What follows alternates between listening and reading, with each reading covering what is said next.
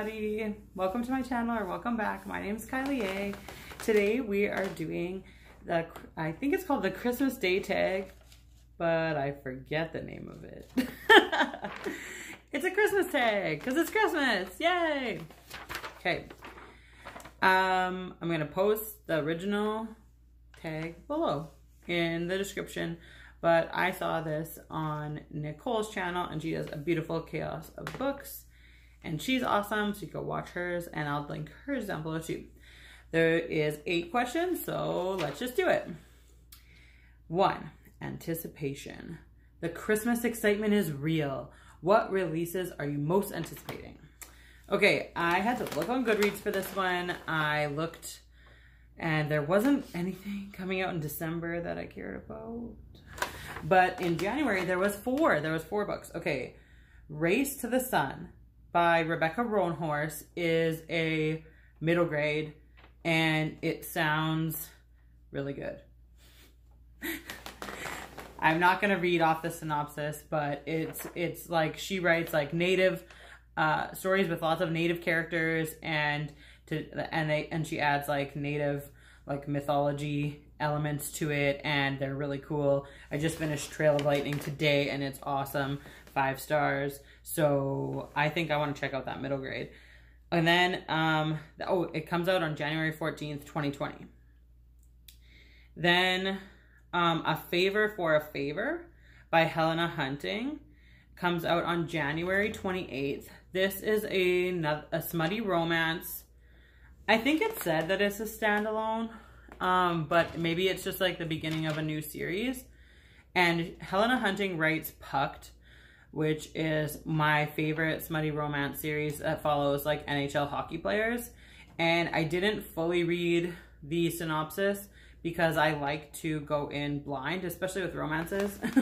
But I did see the words NHL players, so I like me some hockey players.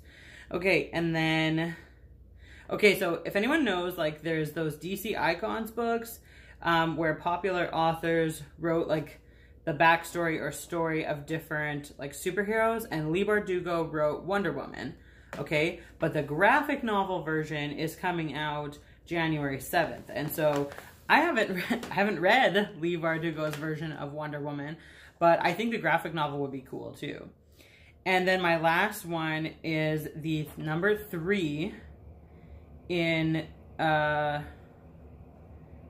Tales of Morgan Crow. I think it's called the first one called Nevermore. I think it's Nevermore by Jessica Townsend. So number 3 is coming out January 28th. So those are all books that I am excited for. New releases that I'm excited for. Okay. Number 2, Christmas Songs and Carols. What book or author can you not help but sing its praises? Sing its praises. And that would have to be a recent read of mine that I really loved, Gods of Jade and Shadow by Silvia Moreno Garcia. This is the story of a girl named Cassiopeia who this is an adult book, okay? Adult.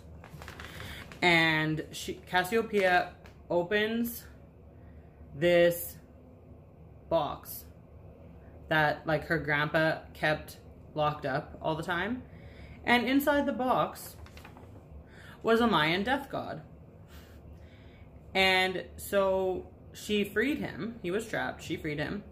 And she goes with him on this adventure to collect some missing parts of him and regain control of like his kingdom, get his power back, you know. And it was awesome. You guys, it was so awesome. I love it so much. Everyone should read it. You should read it. It has some romance. There's a trigger warning. If you're triggered by things, I can't just say the trigger warning because it's a major spoiler. Okay? Because it's like the ending. So I will put it in the description. If you're triggered by things and you need to know what the trigger warning is, look in the description, okay? Okay, so number 3, Gingerbread Houses. What book or series has wonderful world building? And I was thinking about this one because honestly, I'm not super picky about world building. Lots of people are very like, it needs to show and not tell. There needs to be all these details. There needs to be all this history. I'm not super picky. But I do have to say that A Court of Thorns and Roses, like the trilogy, is one of my favorites, okay? And the world, like Prithian, the fairy world, is really cool. There's like the winter area, the spring area, the summer area, the autumn area, dawn, day, and night. And maybe because it's so simple, but it's really easy to picture, right? Like, oh, this is like the autumn court. It's autumn in the autumn court. It's going to be very obviously yellows and oranges and reds and very beautiful, you know? And so, yeah, I think it's like gorgeous and I want to go travel around there. And I think that'd be great to be able to like go to winter for a week and then be like, yeah, I think I'm tired of this. I don't like this, and go and, you know, go back to the beach in summer. That'd be great. That's an idea. We should do that. Okay, number 4, A Christmas Carol. A favorite classic, or one that you want to read. There is not one that I want to read. And I hate classics. Sorry. I even gave Alice in Wonderland like 1 star. I hate that book. I'm sorry. I'm sorry. Don't hate me.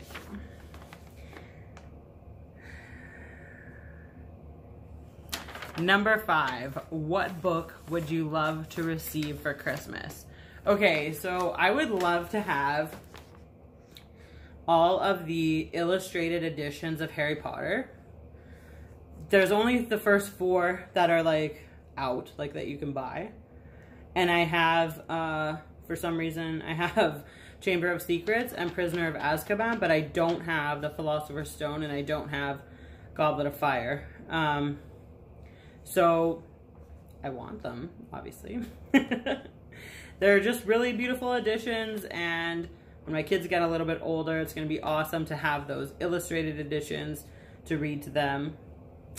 And it'll just be so nice. Yeah, I would like those. Those are awesome. Okay. Number 6, candles in the window. What gives you that warm and fuzzy feeling? Well, you know what? I learned this year that I am trash for romance. Any romance book gives me that warm and fuzzy feeling. Any single one. I'm not discriminatory. All the romance will give me that warm and fuzzy feeling. Did I write one down?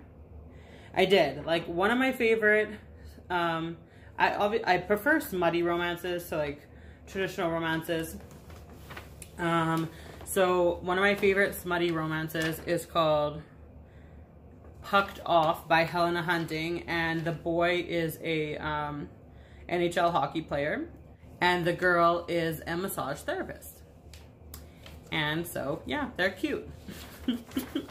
And another one, if you're looking for like a Christmassy one, I just read Merry Inkmas by Talia Hibbert, and the girl, she starts out at the beginning of the book, she's a barista, and she is a Black plus-size character, and the guy is a famous tattoo artist with his own tattoo shop, and he's a white redhead. So that happens. They're both really cute romances. I like them. Number 7, Christmas tree and decorations. What are some of your favorite book covers? Okay, I like it when things are shiny. So here's a couple that I have. This is Ink by Alice Broadway. Wow, isn't it so shiny? Beautiful. This is Cleopatra's Moon. Very shiny. And that's Cleopatra's daughter there, and she is very beautiful.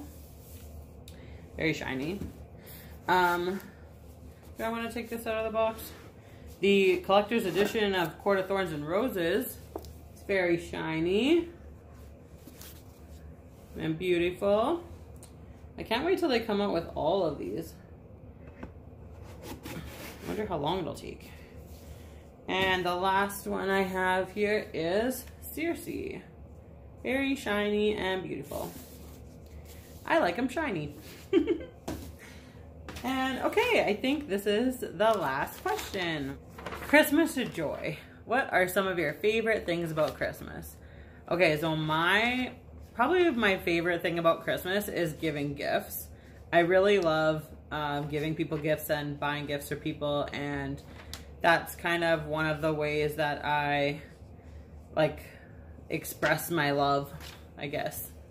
It's hard when you're poor, but like I find ways to do it. And it's really nice now that I have kids because I can be Santa. So that's a new like aspect of it that I didn't always have, obviously. And yeah, so I really love giving gifts. That's one of the things that I love to do. Okay, well, that's the tag.